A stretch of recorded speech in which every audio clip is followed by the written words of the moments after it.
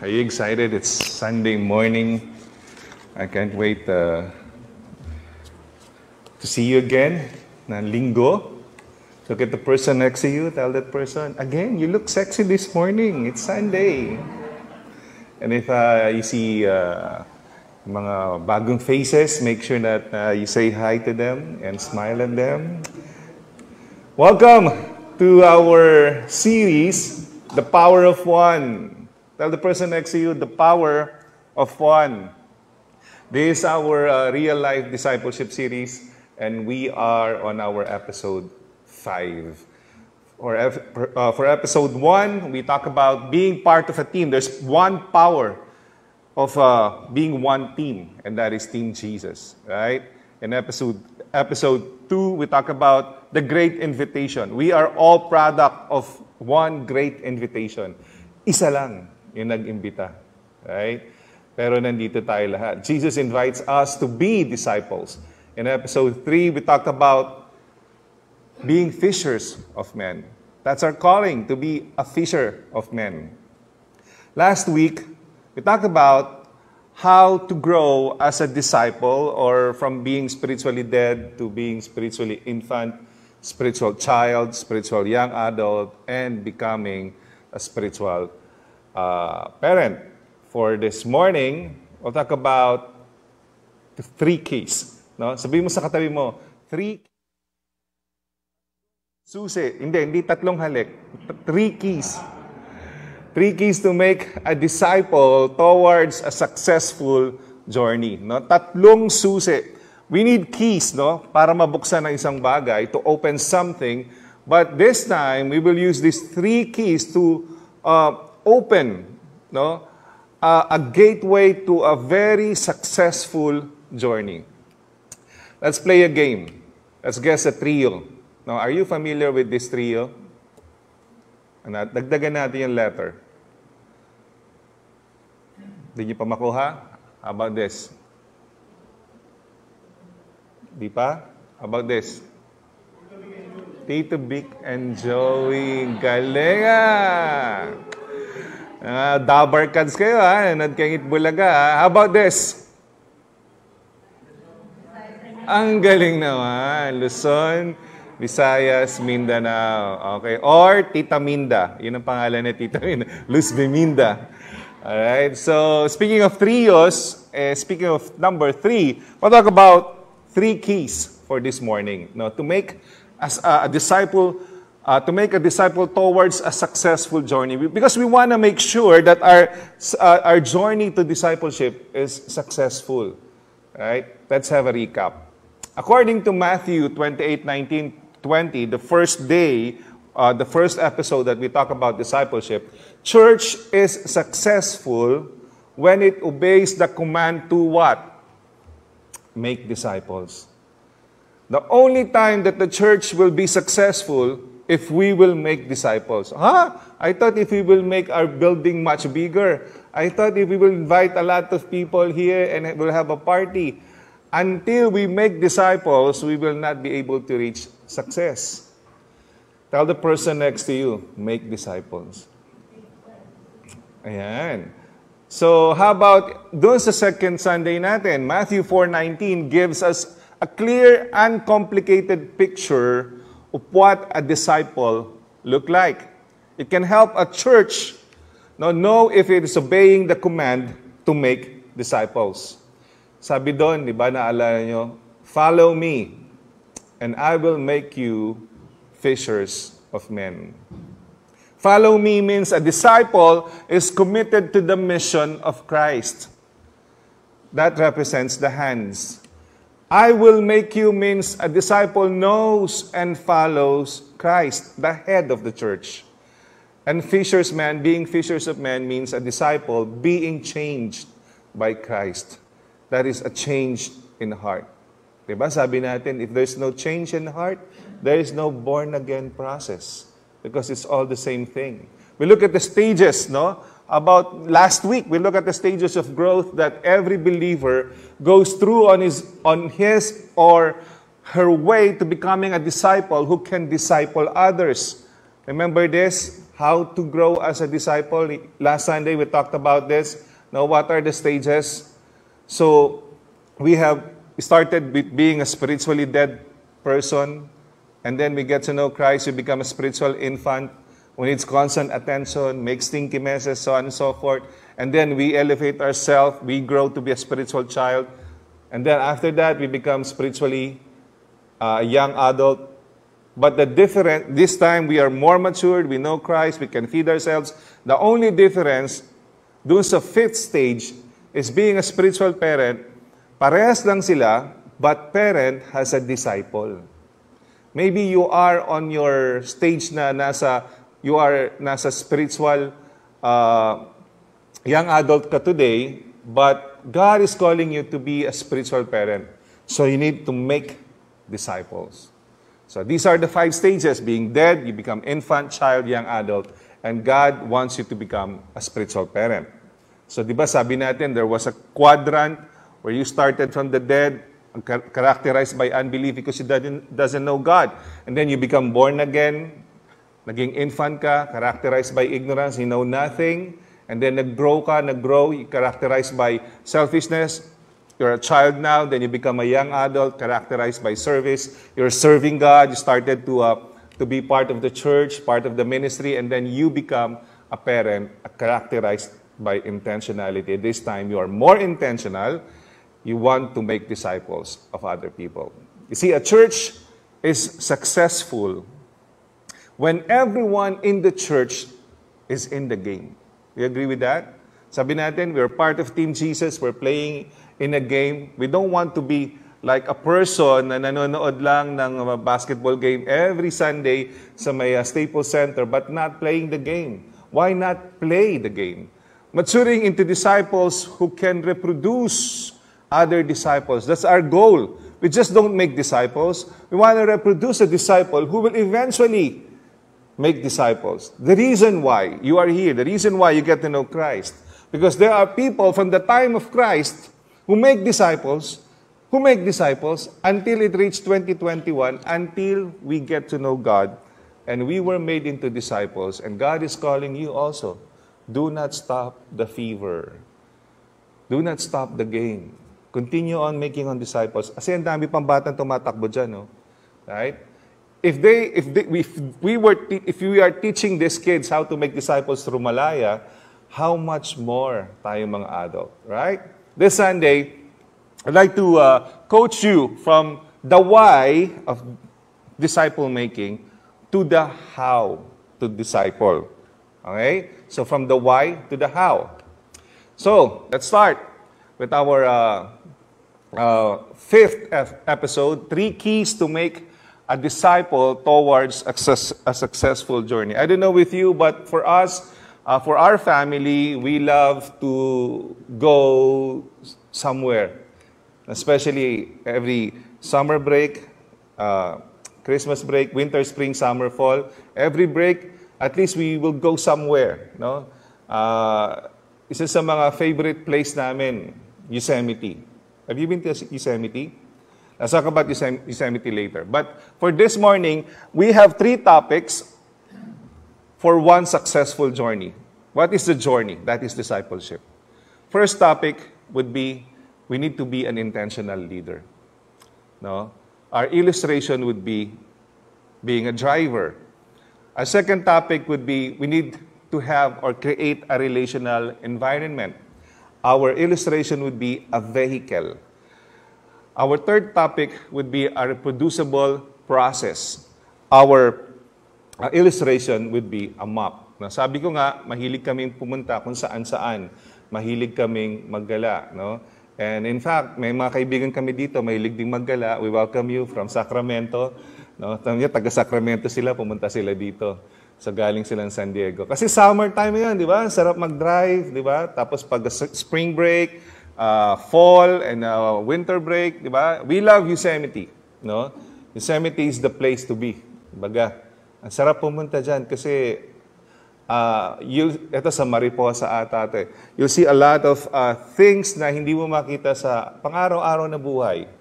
But, enable for you to go to reach that point B from point A, meron kang kailangan, di ba? May equation yan eh. For you to have a successful journey, you need to have what? A driver plus a vehicle plus a map for you to have a successful journey. Right? So, syempre, ako ang designated driver namin. No? During those times, ako lang ang nagda-drive. Wala akong choice. Kahit sa kami pumunta, bawal akong matulog.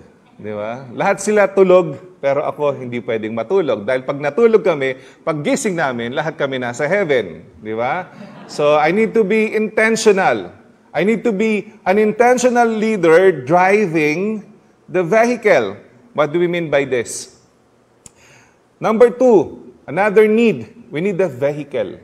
No? This is our RAV4 na binili namin. Pagdating ko na, imagine, I came here 2009, July 30. 2009. July 15, we bought this RAV4. Oh, happy anniversary, RAV4. And after 15 days, imagine, coming from, the chaotic traffic of Manila, I was driving from here to Sacramento, doon sa bahay nila. Imagine, 5 hours and 6 hours. Bigla kang magdadrive sa unfamiliar place, right? Hindi naman tumatakbo sa Pilipinas ng 120 km per hour or 65 miles per hour. So, ang laki ng adjustment ko. But, it is impossible for us to reach a certain destination without a vehicle. Unless maglalakad ka, hindi na uso ang donkey or kalabaw ngayon. Right? So, you need a vehicle. So, a vehicle will represent, sabi natin, the driver will represent being an intentional leader. You, as a discipler, ang vehicle will represent a relational environment.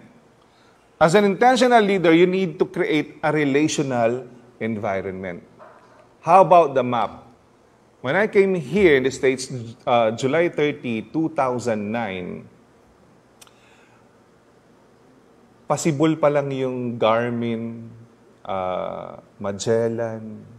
Inabot ko pa yung magpiprint ka sa Google ng map. Remember that? Pero hindi ko naman inabot yung Thomas Guide ba yun? Si Pastor Bong tanongin niyo dyan, inabot niya yan. Di ba? Yung time na yun, inabot ko yung time na ang mahal-mahal pa ng GPS. Right? Ngayon, wala na yung GPS, pangsangkal na lang ng gulong. Di ba? ang GPS yung ngayon, si Waze na. Di ba? No? So, we need a map. Okay? Lalo na if you're unfamiliar with the place. Lalo na dito sa Amerika, you miss one turn and then you go to the other state. Right? Map will represent our reproducible process. We need a process na nag-reproduce for us to make disciples. So let's start. For example, pupunta tayo ng Yosemite. Yosemite would be our successful journey ng panawagan ni Kristo when He ascended to heaven. Ang sabi niya, uli yung sinabi, make disciples of all nations, baptizing them in the name of the Father, of the Son, and the Holy Spirit. Yung ibig sabihin, kung ano yung sinabi ng Panginoon, kailangan natin tugunan. You see, a successful journey requires planning and preparation. Right? How do you plan pagka magbabakasyon kayo? Di ba? You will list down the needs. Kailangan nyo ng gas, kailangan nyo ng saan kayo mag-stop, saan kayo iis, saan kayo kakain, lalo na pag malayo. No, when we drove from here, from California to Texas, to San Antonio, that was a long drive. No, so you need to plan ahead. You need to prepare. No, especially in discipleship, you need to prepare. The pastors need to prepare you. The church need to prepare. And you being the driver, an intentional leader, you need to what? Ano yung preparations na kailangan mo? No? Well, a road trip cannot begin if someone doesn't turn the key, start the car, and drive. Kailangan nyo po ng susi. Alright? Susi. Kailangan mo ng kotse kasi ang kotse hindi tatakbo pag walang susi. Pastor, meron na ngayon dipindot eh. Pero kailangan mo pa rin yung susi dahil kailangan niyang ma-sense yung susi mo. You see, a driver with destination in mind is essential. Imagine you are the intentional leader, you are the designated driver, and you will be asked, saan tayo punta? Nakasigurado eh. Malamang bababa ka, right? Pagsakay mo sa sakyan mo, alam mo na kung saan ka pupunta. Being an intentional leader, you need to show and make your followers feel, lalo na yung mga disciples mo, alam mo saan ka papunta. Hindi ka clueless. Because nobody follow a parked car. As drivers, we don't drink and drive. Ibig sabihin, being a discipler, we must be intentional of not messing up yung buhay ng disciple natin. Kasi meron kang make or break effect sa disciple mo. Pwede mong ma-mess up yung buhay niya or pwede siyang mag-grow through you. Right? In the discipleship process, we call this driver an intentional leader. Tell the person next to you, you are an intentional leader. Actually, God is calling you to be an intentional leader. The driver or the intentional leader has to drive the discipleship process toward the goal of making disciples. The disciple, your disciple, is not driving the discipleship process. You are driving the discipleship process. You must drive. Imagine, pumunta si Jesus dito, ang sabi niya, o sige, anong gagawin natin? Magdi-disciple ako. Pero kayo mag-decide. No. Pagdating niya dito, buo na sa isip niya, intentional siya. He didn't go after the crowd. He went after the 12. Intentional siya. No? Pinuntahan niya yung fisherman, pinuntahan niya yung tax collector. Very intentional. This driver needs some skills, right? You cannot drive it if you don't have skills. And it helps if he or she has made the trip before or at least has a dependable map. An intentional leader, a driver, punta tayo ng Baguio, tara sakay kayo. Teka, matanong ko nga kayo, saan ba papuntang Baguio? Dadaan ba tayong Cavite? Ay nako, bumaba ka na. Hindi niya alam papuntang Baguio kasi he hasn't been there. Right? If I am a leader, if I tell you to go, kailangan napuntahan ko na yon. Kasi kung ako rin nangangapa, maliligaw tayong lahat. Imagine you are making disciple of a person, pero you are clueless of the Word of God. Because you're not reading it. You are clueless. Next step natin, punta tayo ng church. Ano nga bang oras yung church namin? Because you are clueless of everything, and then eventually, your disciple will also be clueless. Let's talk about the vehicle. Having a vehicle is a must for you to be successful in that journey. And this represents the relational environment. What do you mean by relational environment? Relation, environment, two words. A driver, of course, must have something to drive in discipleship. The vehicle, the intentional leader drives, is the relational environment. So you, being called by God to be a driver, the intentional leader, kailangan may dinadrive ka. And that is creating a relational environment. Paano ba ito, Pastor? You see, relationships are what God uses to communicate His truth and help people grow. Seriously? Relasyon ang ginagamit ng Panginoon para ipahayag ang katotohanan niya at para lahat tayo mag-grow? Seryoso? Yes. Because that is the same modus operandi of Jesus Christ. He used relationship, no? So that He can tell the truth about the living God and so that He can help His disciples grow. You see, preaching the gospel to one another, the power of small group relationships, there is power in sharing, in creating a relational environment. Pastor, please be more specific. Ano yung relational environment na yan? You see, without relationships, kung wala tayong relasyon sa isa't isa, sa simpleng usapin, the journey of discipleship is boring and ineffective. Amen? Imagine, when I came here, my first problem is how will I promote discipleship in the future when people, after church, started to leave? Konti na lang natitira. Kasi if people will not stay, if people will not talk to one another, then it will be hard for me as a senior pastor to create a relational environment. You get it? Imagine if we will just go to church and I just know you by name, or not necessarily by name, I just know you by, familiar to nagsisimba to sa amin Pero I don't have really a relationship with you. No, never I talked to you before. Discipleship will never happen. Jesus, went to the riverbank or seashore and talked to Peter and the rest of the fishermen. Jesus talked to Zacchaeus. Jesus talked to Matthew. Nandun siya. Nakikipag-relasyon siya. Pastor, be specific more in relational environment. We created the courtyard experience, right? Are you enjoying the courtyard experience?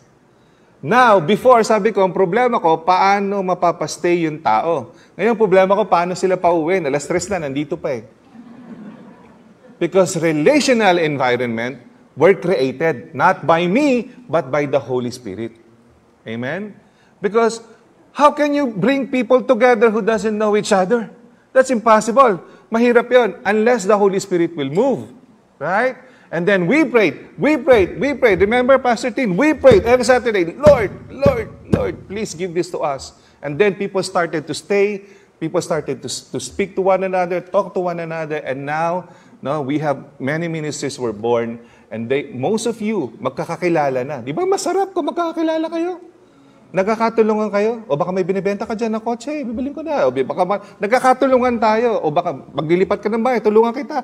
We have relationship. Church should be, supposed to be, we must have relationship. Right? Pastors are not to be known, well, we were used to be like, kilala ko si Father, yan yung parochial priest namin, pero kilala ka ba ni Father? See? Here's the thing. If kilala mo si pastor, pero di ka kilala ni pastor, delikado ka, wala ka sa relational environment. Your pastor must know you by your name. He knows what's happening to your life. He's praying for you every day. He's calling you. Text. Ang kulit ko, Text ako ng text, Makukulitan kayo sa akin. Sabi ko sa inyo, magkikreate tayo ng relational environment because that is what Jesus wants. Because that can help you grow and know the truth about God. Without relationships, the journey of discipleship is boring and ineffective. We will be just a social club, meeting every Sunday, happy to dance and sing for the Lord. But after that, we're done for the day. We need to interact to one another.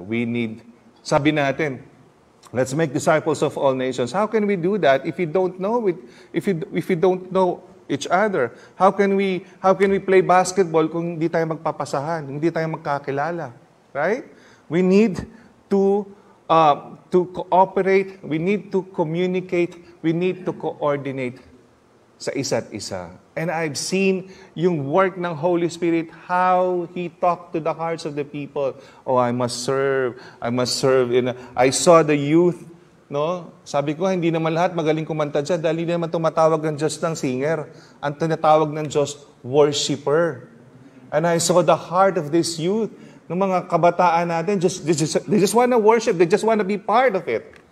And that is creating a relational environment. And usapan dito, tinatawag ka ni Lord to be a driver, to be an intentional leader.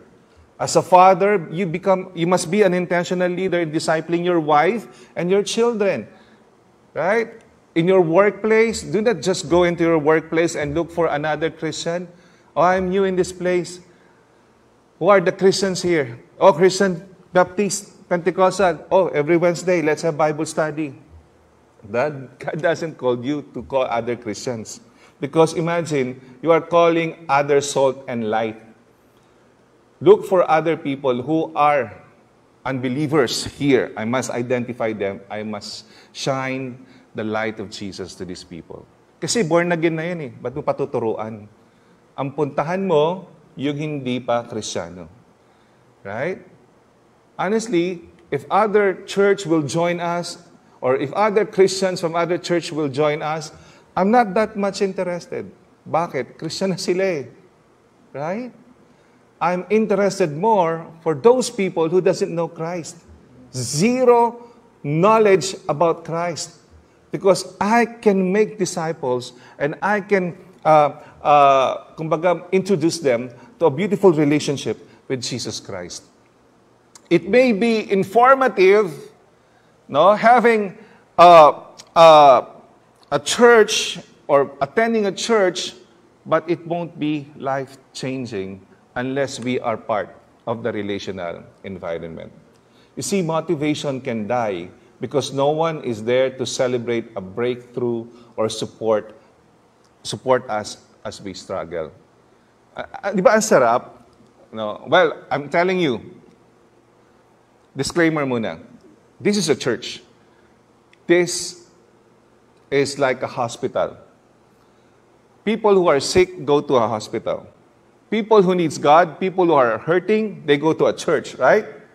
So, if somebody will hurt you, expect mo na yun, lahat nga hurt eh. Right? That's why you are being asked by God, be matured. Become a spiritual young adult. Become a spiritual parent. Okay? Here's the thing. Di ba ang sarap?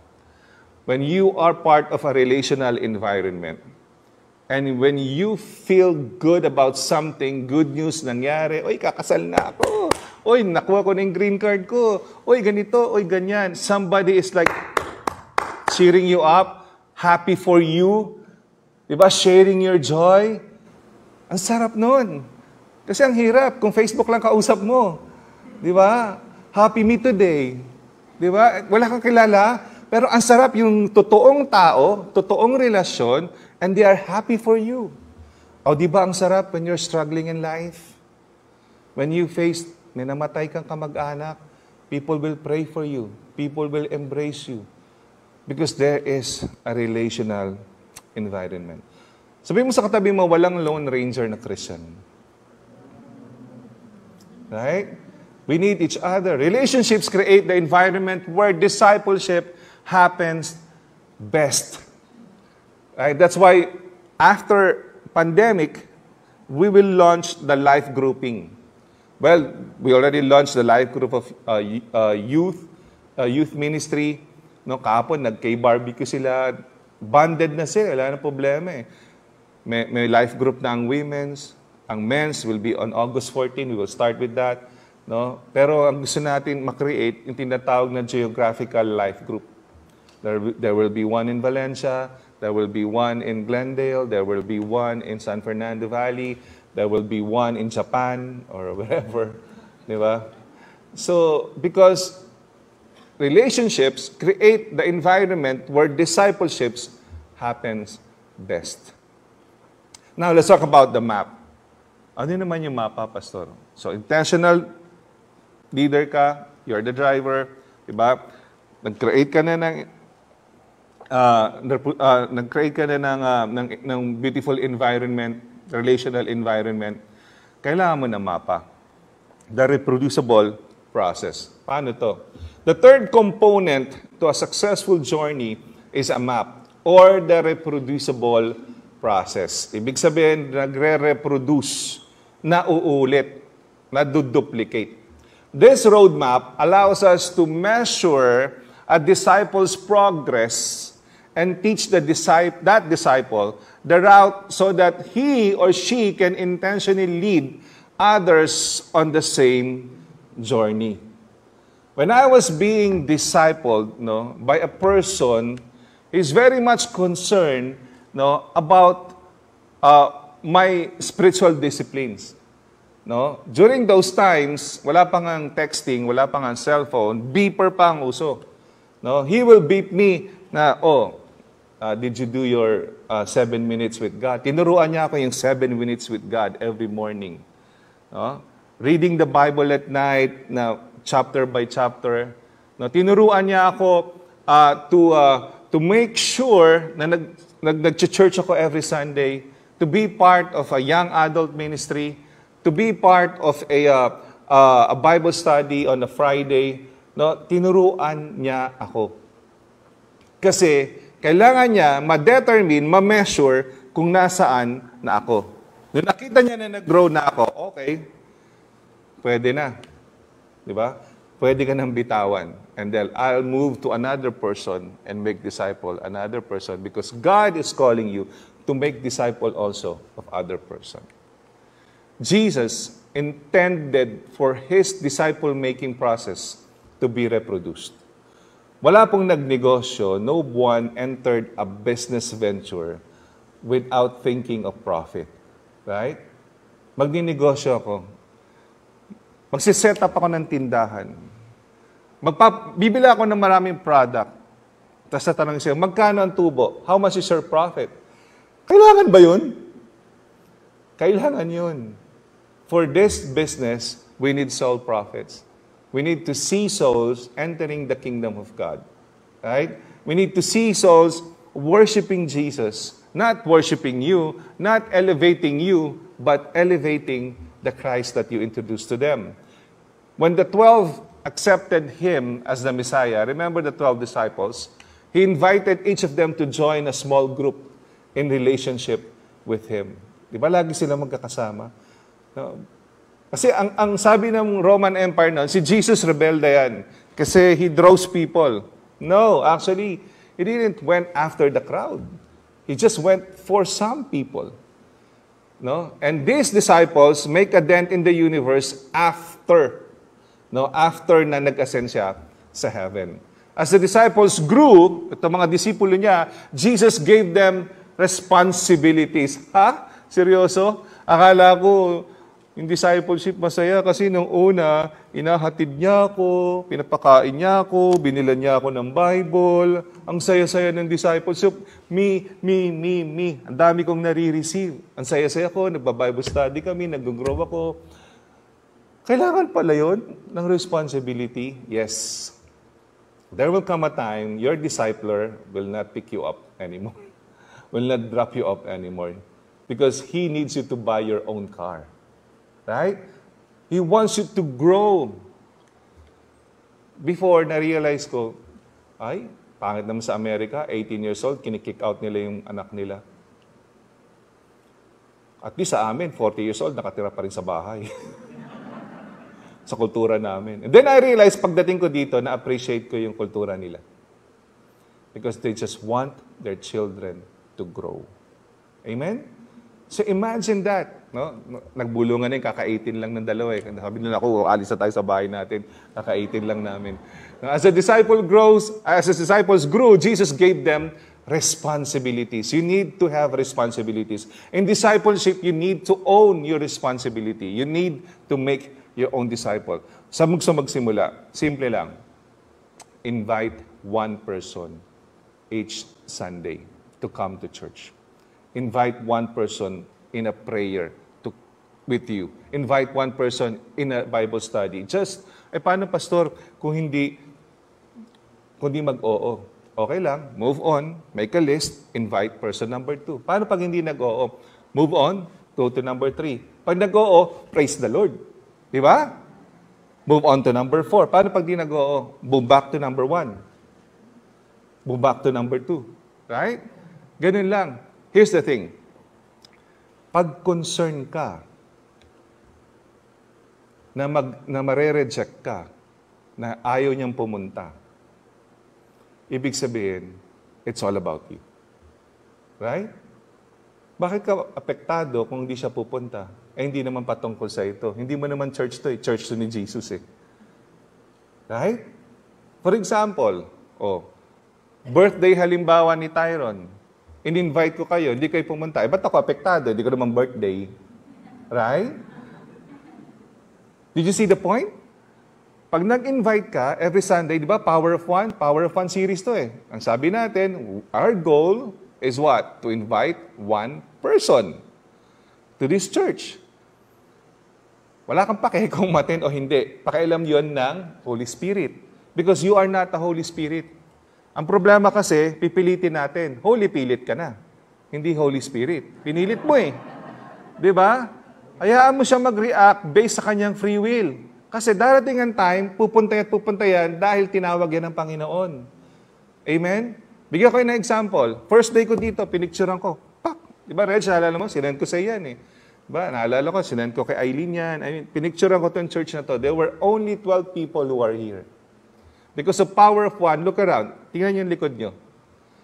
That's power of one. Because you invited. Right? It's not because of me, not because of the pastoral staff, not because of the board, not because of the leaders, not because of you. It's because the Holy Spirit is working through you.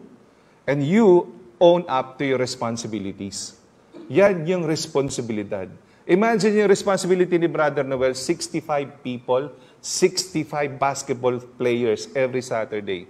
That's not just playing basketball. That's discipleship. I tell you the truth. And I thank you, Pastor Ray, for stepping up. Amen? Nag-preach si Pastor Ray sa basketball ministry natin kahapon. And I'm so blessed because that's responsibility. Because God is calling you to own up your own responsibility. You see, you will not live with your parents until 40 years old, 50 years old. At 18, start making your own. Ganun din sa discipleship. Start making your own. Start looking for a person to disciple because you have responsibilities to God. In their ministry, He joined them and coached them. Finally, He released them to do the same with others. Jesus style. He coached them, He trained them, and then He released them. Di ba? Simple. You coach, you train, release. Same thing with our children. We coach, we train, release. Same thing with sa office. Pag may bago, di ba? We coach, we train, release. No? We don't keep people. No? It's like SCMD. We need to share, we need to connect, we need to minister, and we need to disciple. No? We need for the stages of discipleship or spiritual maturity, no? For spiritually dead, anong gagawin natin? We need to share to them.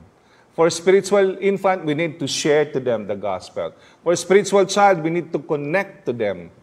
Right? Connecting. No? Communicate. Be with them.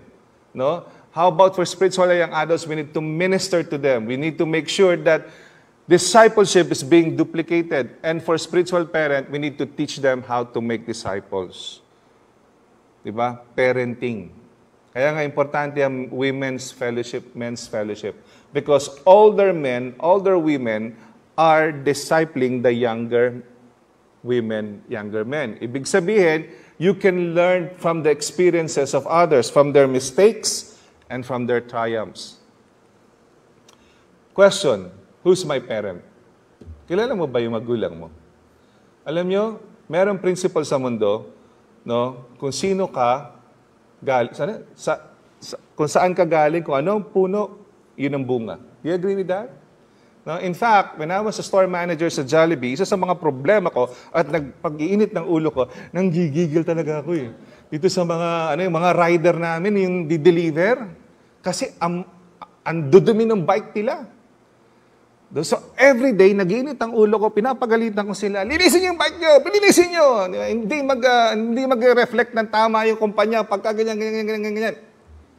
So, dumating sa point na pagod na ako dahil nina-high blood ako every day. Ano yung ginawa ko? Gumawa ako ng poster doon sa crew room. Bike mo, kamukha mo. O, di na ako nag-sermon every day. Kanya-kanyang linis. So, kikintab ng mga motor nila. Alam niyo kung bakit?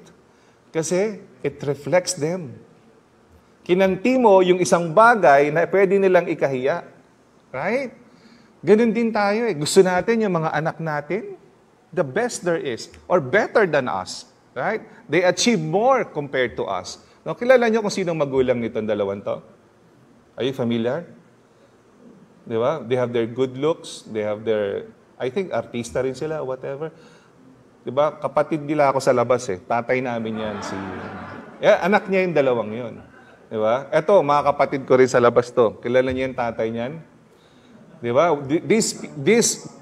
These two guys are known to be rich. Right? And good looking. Because they got their being rich from their dad and their good looks from their mom. Right? So same thing. Anak natin, kamukha natin. Kilala niyo to? Di ba? Si Nino Mulak. Kasi yun yung tatay niya. He's a dictator because his father was a dictator. Right? So ibig sabihin, kung sino ang tatay mo, ikaw yun.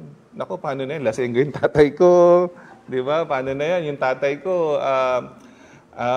babaero. Naku po. Di ba?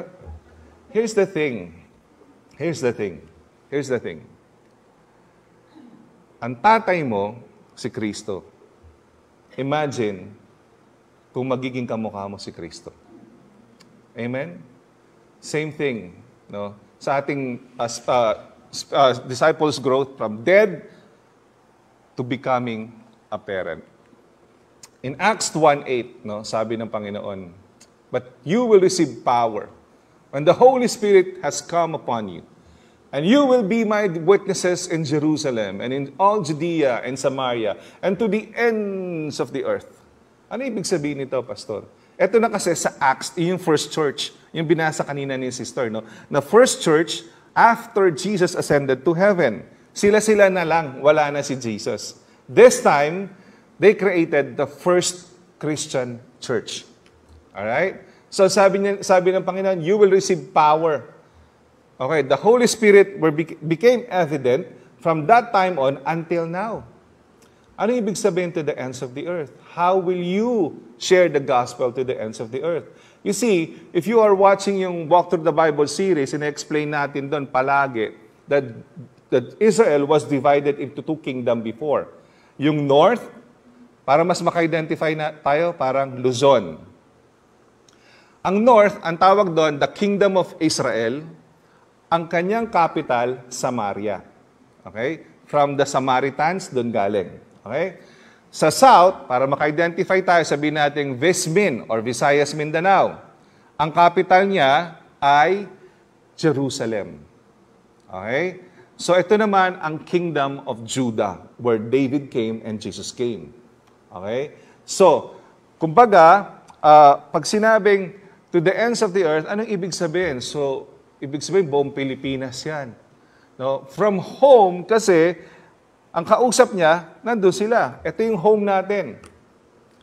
What God is telling us is that we need to share the gospel and we need to make disciples starting from our home. Alright?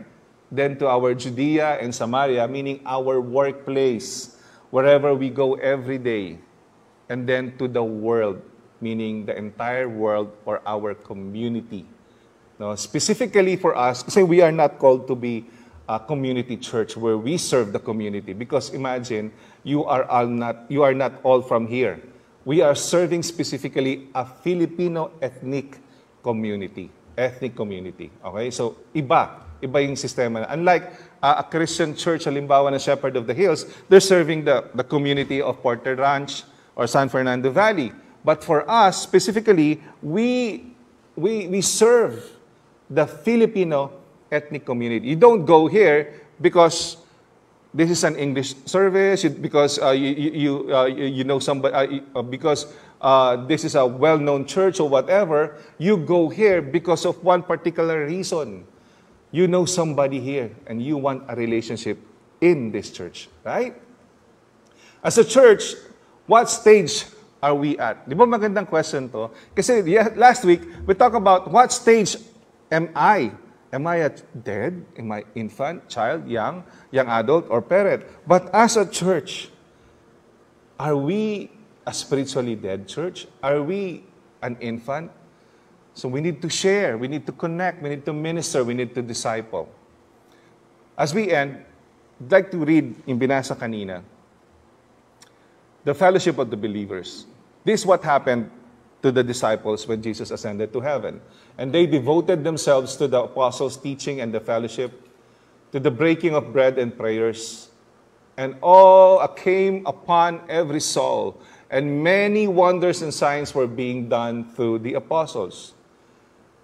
The apostles, kaya naka-red letter siya, being the intentional leaders. And all who believed were together and had all things in common. And they were selling their possessions and belongings and distributing the proceeds to all. Naka-red letter na naman siya. And any had need. And day by day, attending the temple together and breaking bread in their homes, they received their food with glad and generous hearts. What do we mean by this? As we end, dinescribe dito sa Acts ni Dr. Luke. Dr. Luke wrote Acts.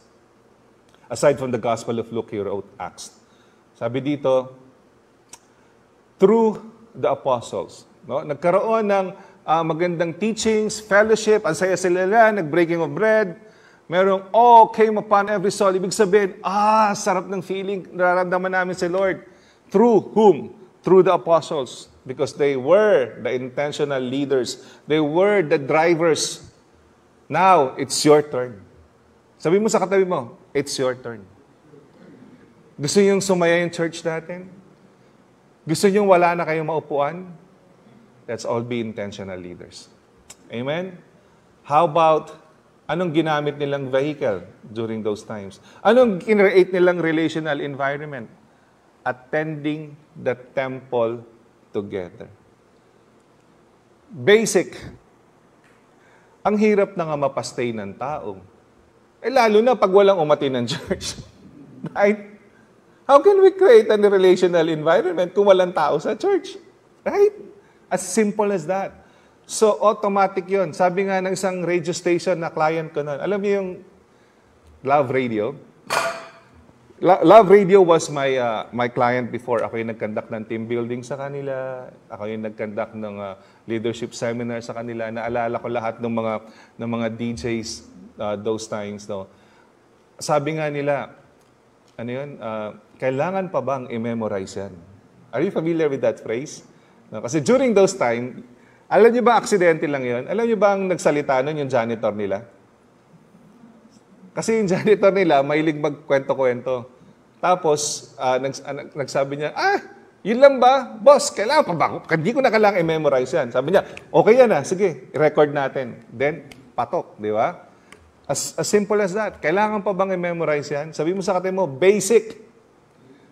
Basic umatin ang church mag-Sunday. Amen?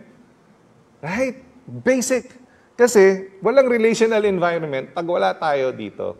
Walang basic umatin ng Bible study, ng prayer time, ng everything that the Lord will call us to worship Him. Now, how about the reproducible process? During their time, ang mapa na ginagamit nila, they were selling their possessions and belongings and distributing the proceeds to all. This is their reproducible process because they want to reproduce. There are selfless acts. They were sacrificing. Imagine. Wow. When I came here, March 1, 2020, I'm so excited to be part of this team. March 15, nag-close down tayo. Paano ko naman papastorin to nag-close down? Hindi ko pa nga kilala yung mga tao. Tsaka, wala na. Paano ako susweldo? Wala nga tao eh. Right? Pero alam nyo, I'm so blessed to have a board of trustees who supported me all the way. Because they created a reproducible process. Tinayaan nila yung leadership ko. Sabi nila, let's do this. And now, we're reaping the harvest. Right? Imagine, if we will create a reproducible process, if we will become selfless, just like nung ginawa nila. Diba? Madali lang naman maging selfless.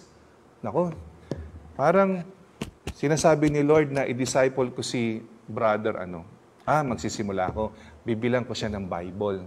That's being selfless. Magsisimula ako, everyday I will pray for that person. Check ko siya, tatanungin ko ano needs niya. I will help him grow with Christ. That is reproducible process. Using a map to a successful journey.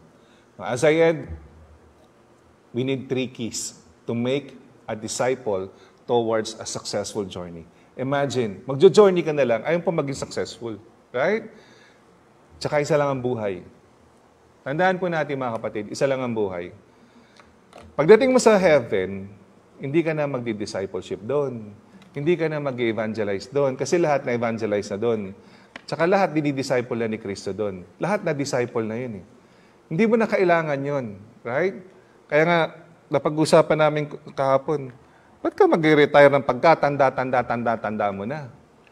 Tapos pag-retire mo, mamatay ka na, sayang yung retirement pay mo. Mag-retire ka na maaga. Right? At gamitin mo yung lakas mo para sa Panginoon. Amen? Sabi nga namatay na, kinukwento ko sa inyo, di ba? One more soul for Jesus. Hindi na siya makapagsalita. Tinaas na lang yung kamay. Alam na this. Isang soul pa daw para kay Kristo. Mamamatay na lang. Nasa isip pa, isa pa, Lord. Magtatangay pa ako ng isa para sa iyo. Sana, as we end, sana ganun din tayo. No? Every time we wake up sa umaga, magpasalamat tayo sa Diyos dahil buhay tayo, wala tayong COVID-19. At sabihin natin sarili natin at sa Panginoon. Panginoon, mahal kita. Salamat sa buhay na binigay mo sa akin. Salamat sa salvation ko. Pero one more soul for you. And I'll do that. Because there's power sa one invitation. And I will join Team Jesus because there's power in one Team Jesus. No? Sa umaga na to, huwag niyong kalimutan, do not be afraid. Ask the Lord for courage. Make disciples. We are part of the Great Commission, not the Great Omission. Please do not remove the letter C. It stands for Christ. Amen? Sabi ni Billy Graham, salvation is free. Libre yan. Anytime, pwede yung matanggap. But, discipleship costs everything we have. From our time, effort, money, everything that we have. No? Nasaan na si Malaya? Naku, sikat na to. Si Malabote pa to si Malaya. Sikat No? May fan base na nga From El Monte, nagsimula siya. Di ba? Napunta ng, binabasahan ng tatay niya. May action pa yan, tingnan niyo. Separated. Yun, napabasa yung tatay ng ng Bible. So, napunta siya ng Glendale. Ayan, di ba? Ang saya-saya ng mga bata, kasama nila si Malaya. That this man has been healed, replied Peter. Tapos pumunta ng Valencia, di ba? Tapos pumunta ng Chick-fil-A. Adam and Eve, Genesis 2. So this time, napunta naman siya ng Los Angeles. Itong week na to, bumili sila ng tinapay. Bakery ba yan? Tapos, nag-grocery si Malaya. Tapos, nag-field trip. Yun. Saan na nakapunta? Santa Monica yan, Lakma. Bubuti pa si Malaya, nakapunta na ng Lakma. Ako, hindi pa Hindi ko pa napapasok yan Mukhang maganda dyan paggabi, maganda yung ilaw. Nagpa-photo up pa si Malaya. Tar Pits, hindi pa rin ako nakapunta dyan. Di ba? So, mapuntahan nga yan. Yan. So, dyan pumunta si Malaya. Tapos, and then, Jay, pakilagyan nga niya yung audio.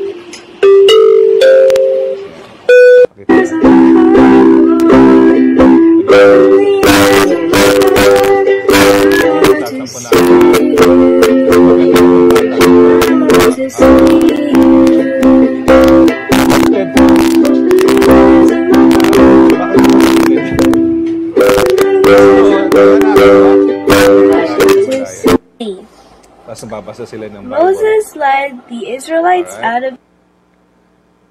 Si Malaya, magkakaroon na ng kapatid si Makisig. Ba't natin ginagawa ito? No? Next week, nalimutan ko palang i-post yan. May magandang ginawa si Gianna na video. And-explain niya ba't niya ginagawa.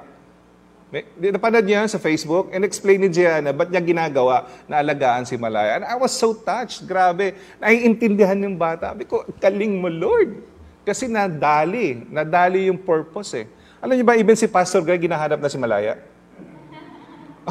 So, bakit? Ba't natin ginagawa? Kasi we're teaching the kids to be responsible. May responsibilidad ka na mag-alaga ng kaluluwa.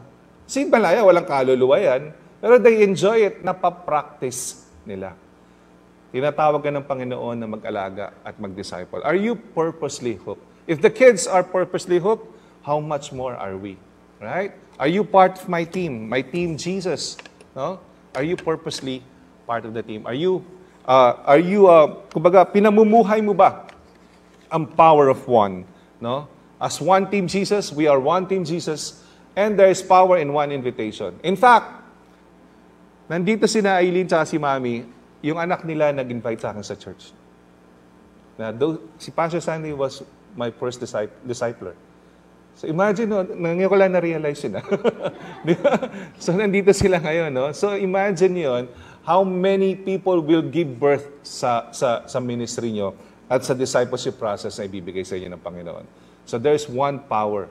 No, doon sa Team Jesus, there's one power. Doon sa one person that you will invite. Let us all pray. Let's all bow our heads, close our eyes. Heavenly Father, thank you for this morning. Thank you for your message. Thank you for reminding us about the 3 keys, Lord God, that we need to remember. We need to be intentional because you designated us the driver to a successful journey. We need to be intentional leaders. We need to create a relational environment. We need the vehicle, Lord.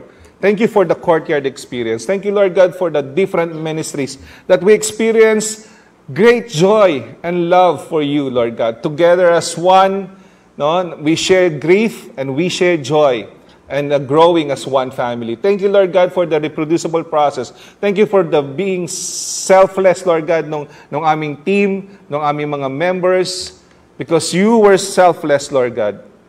Thank you, Lord God, for your antidote to our selfishness is showing and modeling us your selflessness. We love you, Lord God. We glorify you in this morning. In Jesus' name, amen and amen. Let's give the best clap offering for God for this morning.